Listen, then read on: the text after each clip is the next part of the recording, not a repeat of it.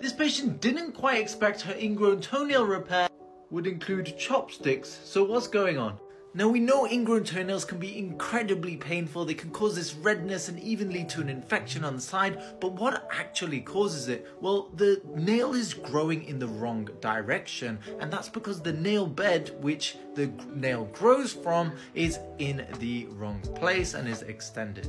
So in some places they do, as what you see here, is they trim off the side of the nail, pull it out of the skin, and then they just leave it to heal. But if you do that, what happens? You see, the nail bed is still there, so the nail's just gonna go right back to where it was, and you'll need the procedure all over again, and lots of pain, and maybe even antibiotics. That's where these magic chopsticks come in. You see, they're not chopsticks at all. They're actually cotton swabs tipped with a chemical called phenol, which could kill the nail bed and stop the nail growing back in the wrong direction.